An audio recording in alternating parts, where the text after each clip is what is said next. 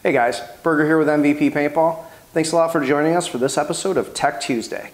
This week, I'm going to go over a couple of our rental maintenance things that we do. So stick around.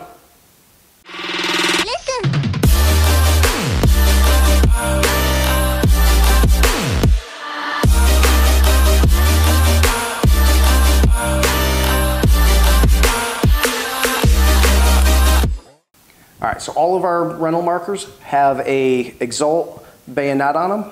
It's the barrel bag, barrel blocking device. It's the part that goes over the barrel that prevents a unwanted paintball from leaving the barrel. So it's a safety feature. This part slips right over the tip of the barrel, and then you have bungee that goes around the back.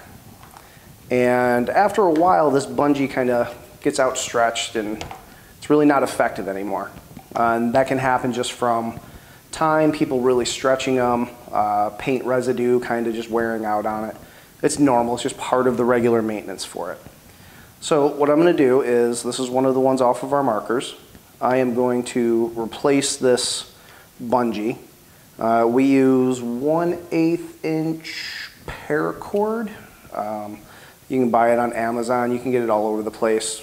Different colors, different thicknesses, stuff like that. So what I'm going to do is, I'm going to carefully use scissors to open up the tip of this. I'm going to pull out the end of the paracord, and you can see that I've already had this one in there. So we're going to cut that off.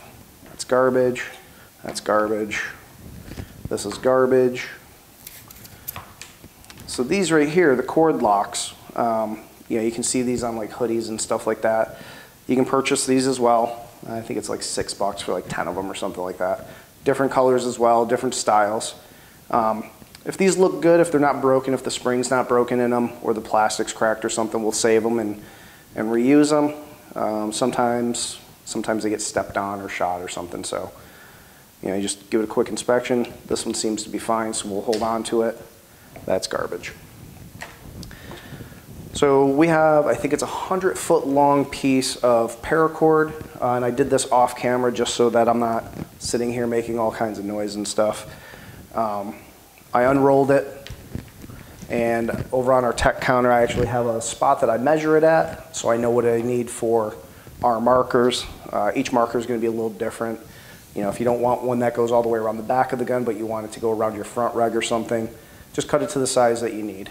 Easy way to do it is just kind of measure one side of it, and then if this is the tip of the barrel and over here is where you're going to go, if that's about the right size, that's fine. You will have a cord lock on there, so you can actually adjust it and tighten it up a little bit if you need to. So we'll get started on this. So inside of these Exalts, there are little channels that your paracord goes through. It pops out the end right there. We're going to do the same thing to the other side. And then I like to try and keep them as even and neat as possible. And then what we're going to do is we're going to use kind of like a fisherman's knot for this. And what I'm going to do is take this end, wrap it around. Kind of weird to do on camera because it's not really the way I normally do it, spacing wise. So you can see here that that's just going to pull right off of there. But what we're going to do is we're going to adjust this side a little bit, do the same thing over here, pull it the opposite direction. And you want to have these a little bit longer than you actually need, because we're going to cut those off. So I'm going to pull that over tight. I'm pulling it apart. It's not pulling apart on itself. It's a really good knot. This is just a single fisherman's knot. There's actually a double one where you just do it twice, wrap it through and pull it back over again. This is plenty secure. I mean, I'm pulling this pretty hard and it's not coming apart. So this is fine for the application that we're using. So what I'm going to do is we're just going to cut this right here. Trim it off. You don't need all that excess out there. And we're going to cut this piece off. And then it's pretty frayed right there, so what I like to do, you don't really have to do this, but I think it looks neater. Just kind of melt the tip of it a little bit, put it on something cold like the scissors, and it hardens it back up again. Try not to melt this and get it on your finger. It does burn. Ask me how I know. So we have that like that. And we're going to just kind of squeeze this, put that in there, holds it in place. We're going to take our cord lock. I try and get this so that it's pretty even still. And I just gotta see where I am on camera. Push that through. And I'm going all the way back here without actually pulling on it, just to make sure I'm kind of even. And what I like to do is I like to just make a quick knot on this side. Pull it through. And then what this does is it prevents that cord lock from pulling off on you. Now you're going to put this over the tip of the barrel, this around the back of your marker. Now it's going to hold it nice and tight for you, and you're going to be safe out on that field again. And it stops you from having to buy, a whole new setup. So it's a little bit more of a frugal way of keeping your equipment, and you can color coordinate if you want to. If you didn't really like the color of the bungee that came with the barrel bag that you got, just swap it out to another color.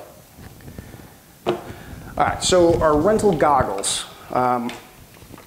Every once in a while, because we take all of our goggles apart and we sanitize them so that the foam isn't dirty from somebody else's sweat sitting up against your face.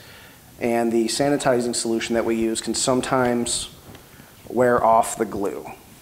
So I don't know if we can see this in there, but this piece of foam is separated.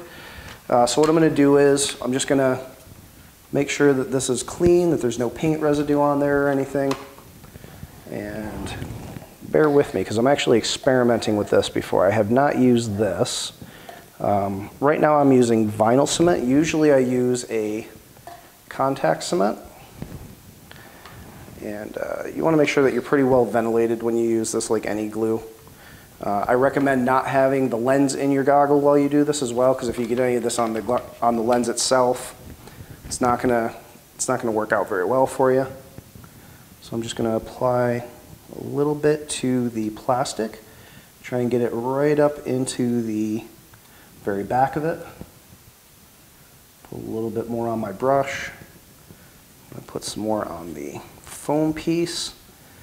And the reason that you want to use something like a rubber cement, contact cement, something like that, a little bit too much on there,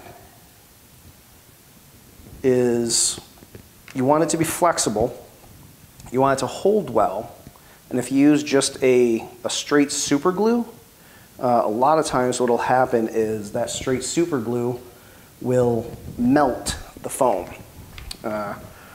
Or if you're using like an open cell foam, which this is not an open cell foam, this is a closed cell foam.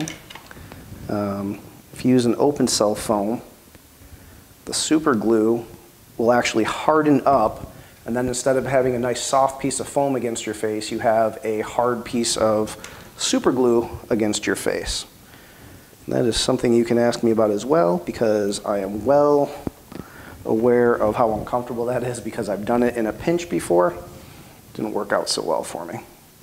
So now what I'm going to do is I'm going to sit here and I'm going to hold this for, I don't know, probably 30 seconds. You just want to make sure that you have a good contact on there. This isn't really something that you can just sit in the vise and squeeze it and hold it on there. So you just want to apply moderate pressure. I'm not straining myself to do this. You can just kind of gently let up on it, and if it starts to separate, just, you're not ready for it yet. Maybe we'll have somebody add some fun music to this or something. It's like watching paint dry, except it's vinyl cement. Now, I mentioned earlier about open cell foam and closed cell foam.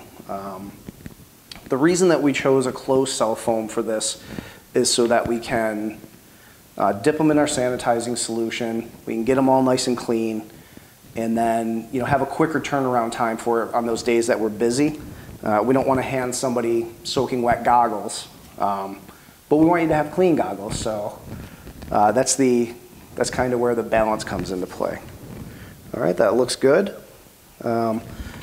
Before putting it back into rotation, I'm going to let it set for a while, just to make sure it dries, make sure that the fumes from the glue airs out. You don't want to glue this up, throw it back right on your face again, and go out and play. As I said before, you want to make sure that you're in a well-ventilated area. Hopefully this video has shown you a couple of ways to repair some of your equipment without having to go out and buy all new equipment. Thanks a lot for joining us, guys. So all of our rental markers have a Exalt barrel made on them. No, it's not a barrel made. I even looked right at the bayonet word.